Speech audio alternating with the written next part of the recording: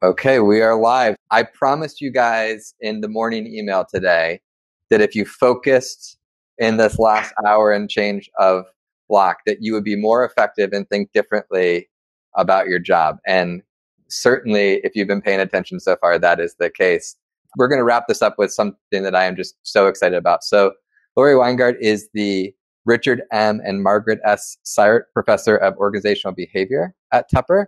She's also was the interim provost for about a year and a half from 2017 to the end of 2018. And prior to that, she was the Senior Associate Dean of Education at Tepper.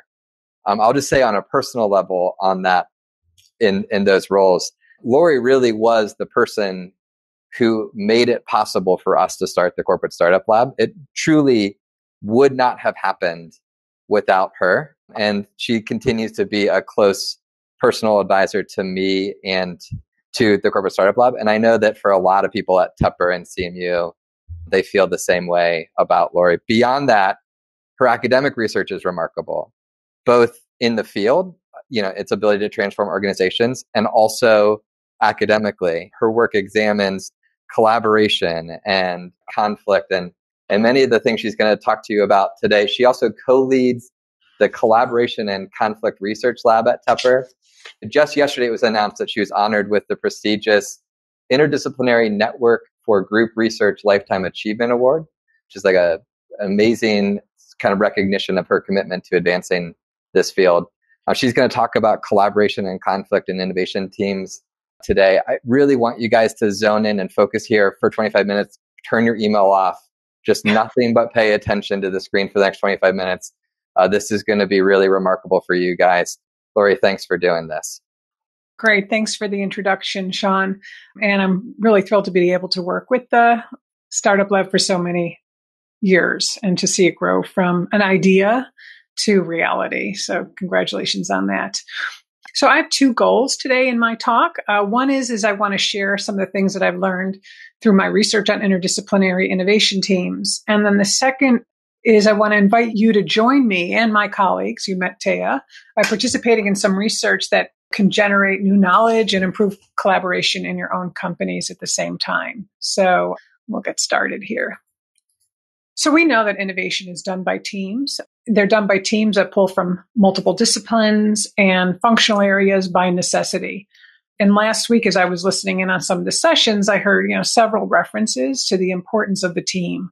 It might have been the composition of the founding team, or how to tap the network to find the right people, expertise, or funding. But fundamental to many of these challenges is how we communicate in this interdisciplinary team and how we cross boundaries, how we bridge our differences in expertise and experience to get the most out of the collaborations. So my research focuses on how this all unfolds within the teams.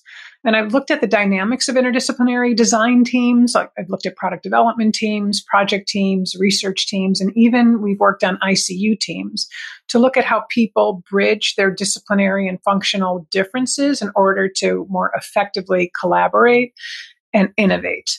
So that's what I want to share with you kind of at a high level today.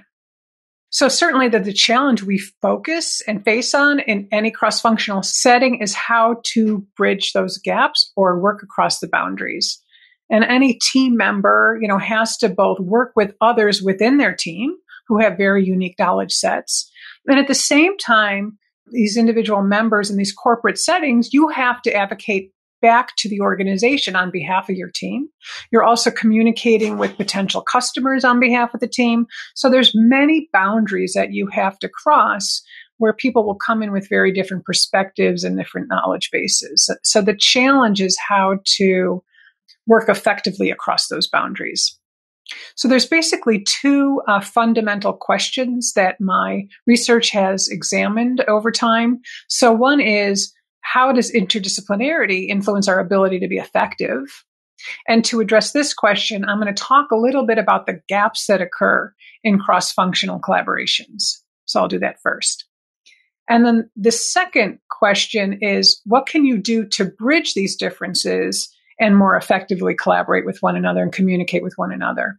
Addressing that question, I'll talk about bridging gaps, both in terms of knowledge and in terms of the interpersonal relationships that occur between individuals. Both of these are necessary in order to communicate more effectively and also to manage the conflict that naturally arises, right? And for me, conflict is not a dirty word. Conflict is the grist of the mill. It drives our effectiveness and ability to find innovative solutions. So we all know that interdisciplinary collaborations are really challenging. Team members come at problems from very different perspectives, from different thought worlds, and it colors the way we view the world. These differences translate into very unique understandings of problems, right? Our knowledge base influences how we interpret a problem and what we focus on. These differences will also result in difficulties understanding one another, communicating with one another, and bridging the gaps regarding what we think is important and how disagreements should be resolved, right? All these things are challenging. Think about the times you've sat in meetings where you didn't necessarily either agree or understand your counterpart's perspective. And of course, if these disagreements are not communicated constructively, it can lead to ineffective collaboration and very unproductive conflict. So in my remaining time, what I'm going to do is touch on each of these points, focusing on both the research I've done on perceptual gaps, how we bridge these differences in terms of what I'll talk about, cognitive and affective integration, and finally, look specifically at conflict expression as a way to increase the likelihood that our disagreements will be more productive. That's what I'll focus on going forward. All right, so let's start with the main idea here that our unique perspectives, where do they come from? Why do we see the world so differently? Certainly, they're influenced by many facets of our backgrounds, our experiences, our training, our culture, maybe even our gender, the company we work for, our roles and responsibilities. In fact, what we do is build thought world diversity into our team. It's there by design.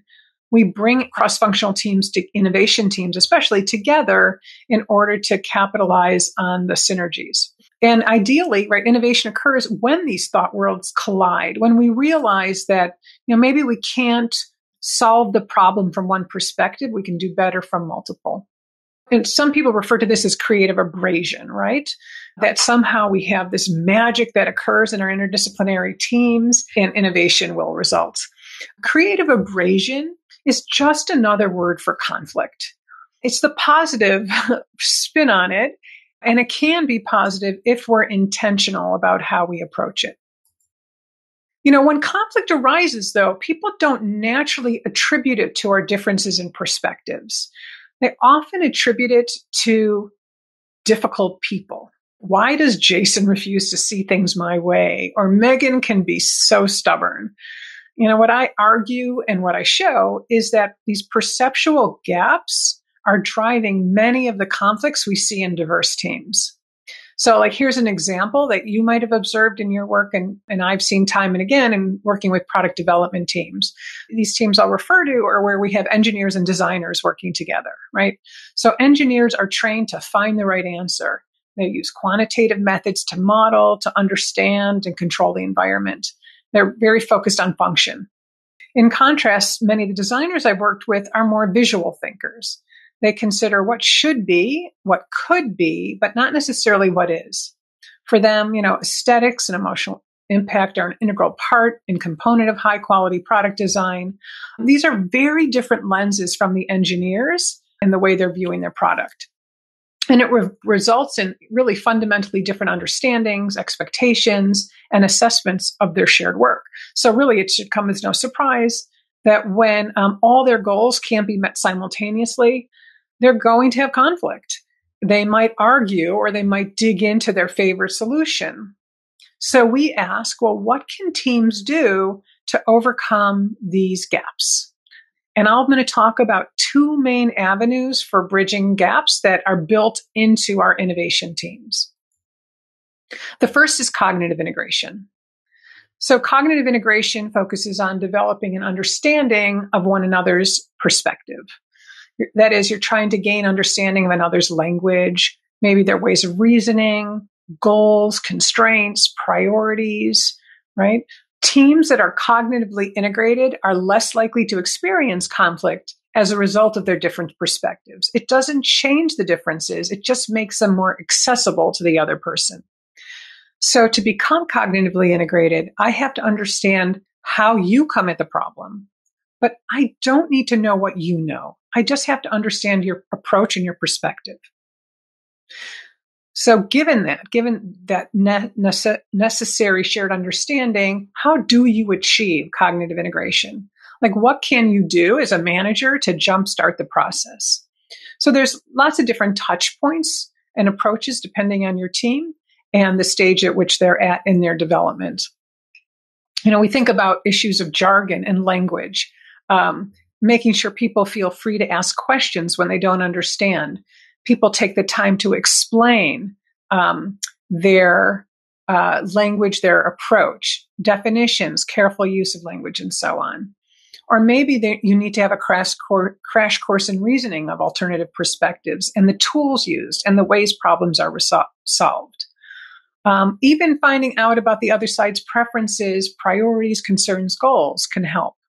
As an example, a few years ago, I was brought in to work with the top management team, and this was at a continuing care facility, and they wanted to improve their collaboration processes. It became pretty clear that while they often worked together, they didn't have a good understanding of one another's perspectives and responsibilities. So we began with, pretty simple intervention. First, we identified where there was repeated conflict across the functions in the departments.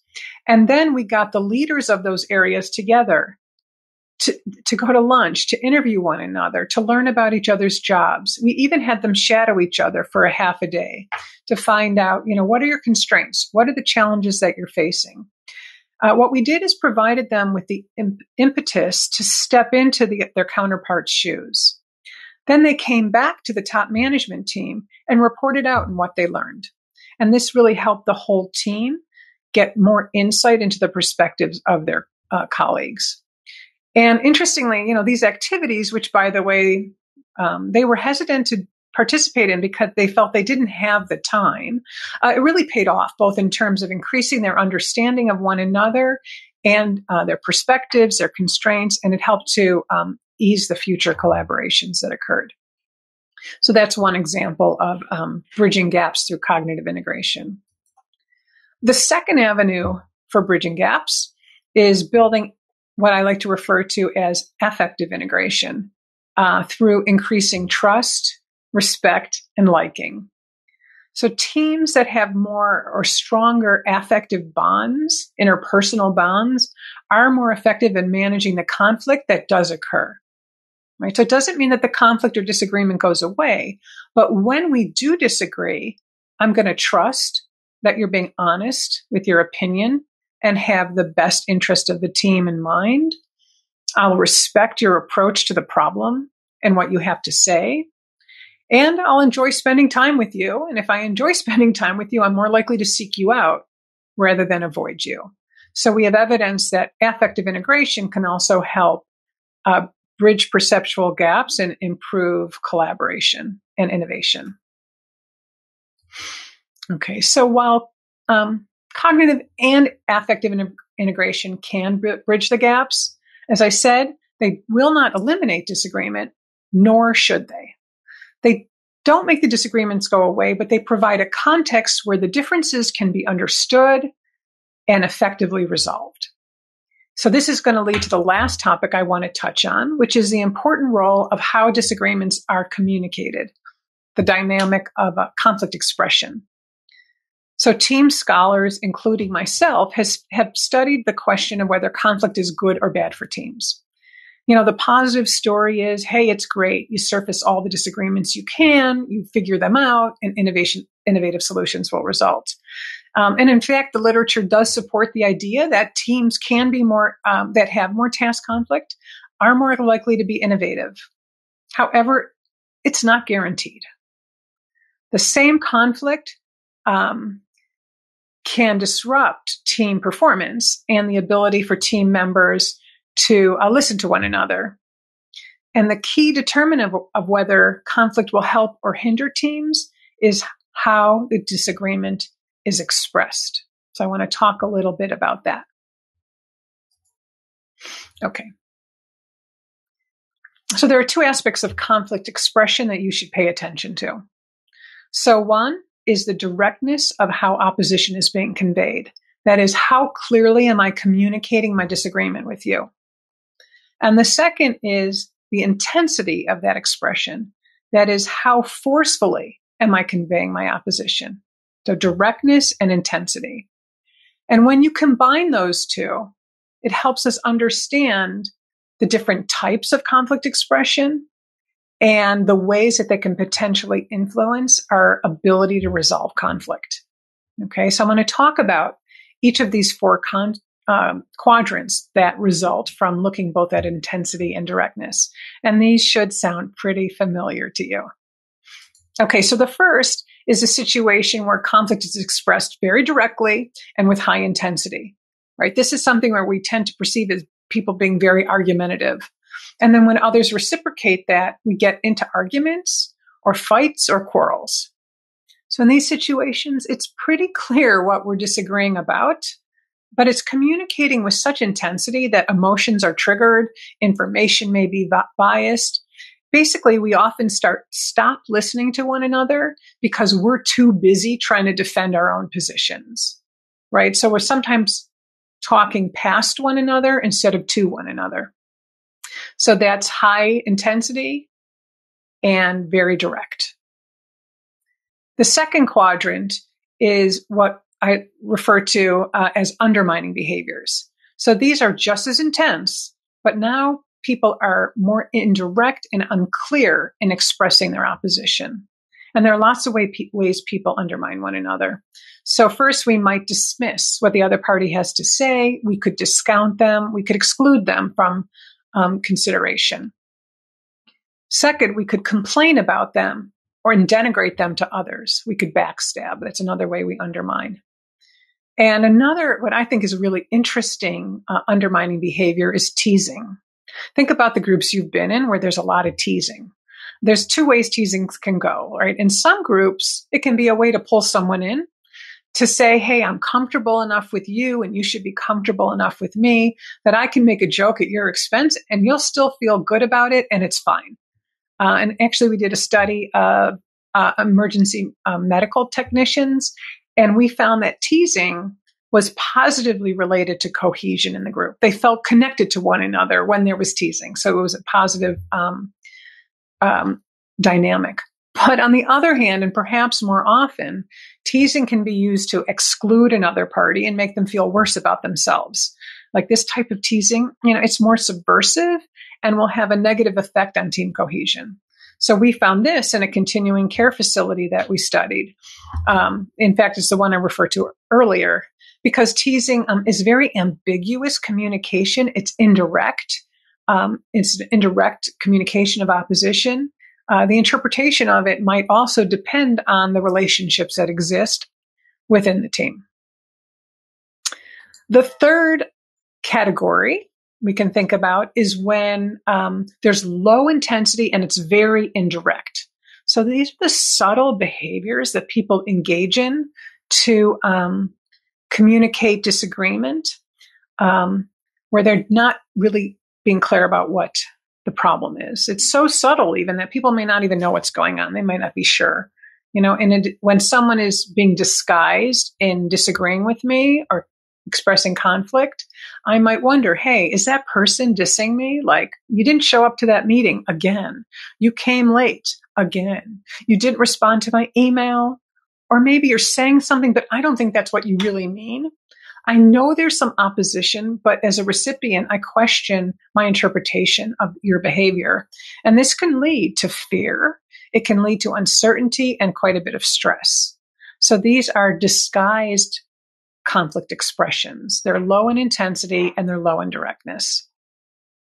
Okay, so now we'll go to that gold standard, right? So what happens in situations then where we're direct in our disagreement, but now the intensity is brought down? These are the debates, deliberation, the back and forth. These are where people are not as entrenched in their position and open to other people's perspectives.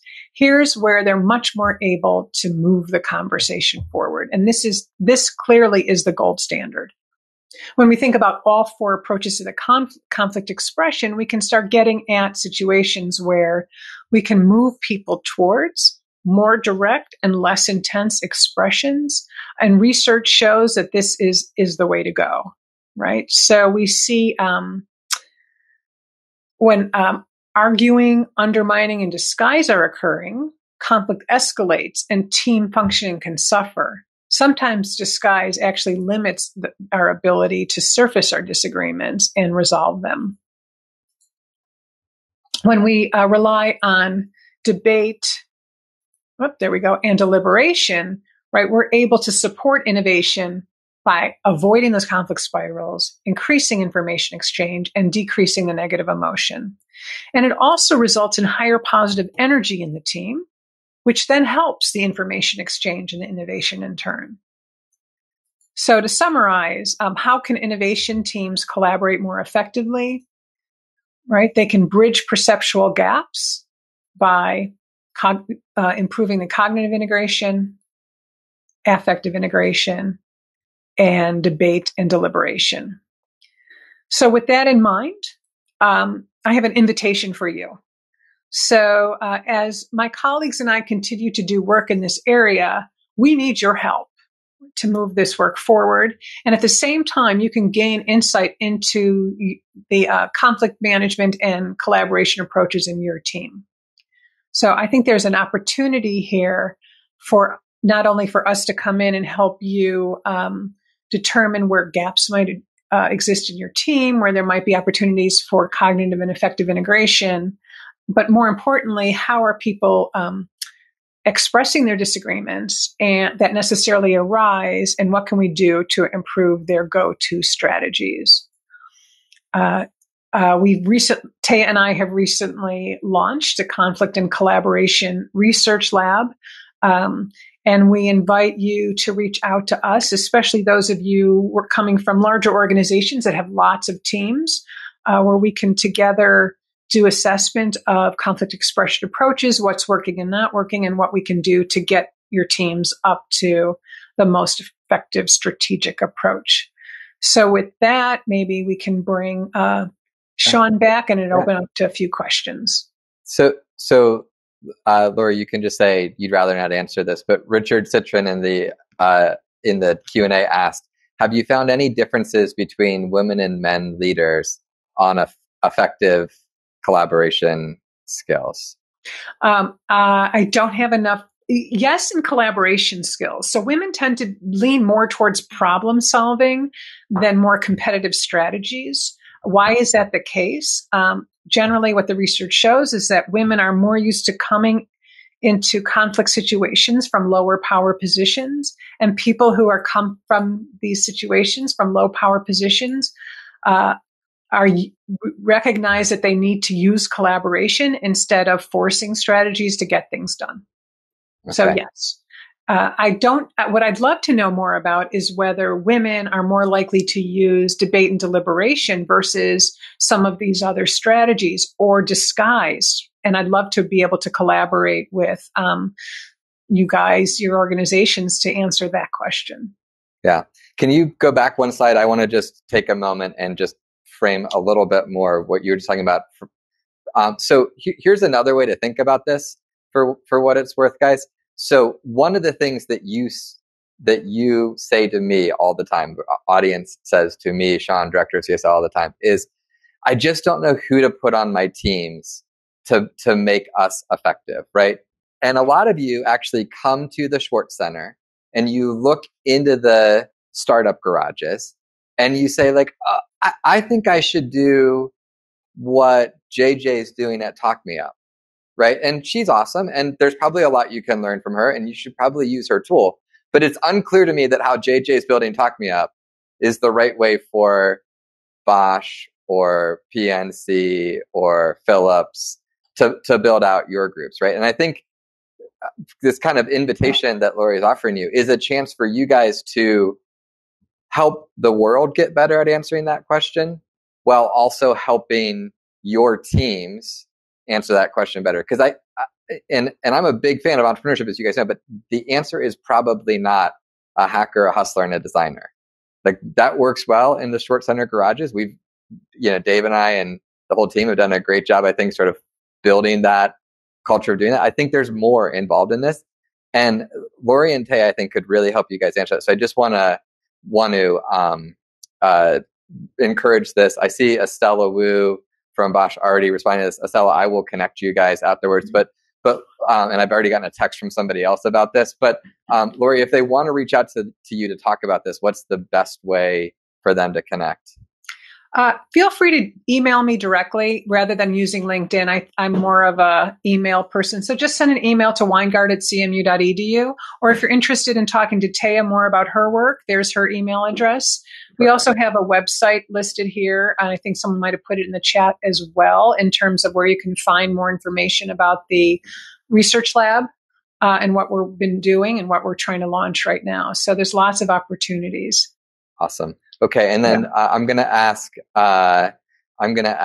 Also, if Leah, if you can just share your illustrations real quickly, and then we will move to the content weaving. Thank you so much for doing this, Laurie. Great, and actually, my pleasure. All three of you. I mean, that sort of back to back was just awesome. So thank you. Great. I hope it was helpful. I think there's lots of great opportunities. All three of us mentioned about how academics and practitioners and organizations can link to jumpstart, not just what we know about this, but best practices in companies. Sean, you and I had a conversation once about, and maybe this is part of the red thread weaving here, but we had a conversation once about, how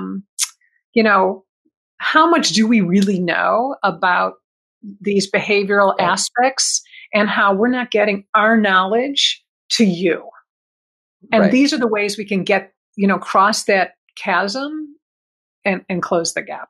Yeah, I think people, so this is a little tip for the corporates on listening. I think many corporates think, the answer is consulting engagements. What I found with a lot of academics is consulting engagements are fine. Like everybody's capitalist, they like a check, but like data and opportunities to study these things and actually advance the field, you get when I think about those two different interaction models, you get a much higher quality engagement there.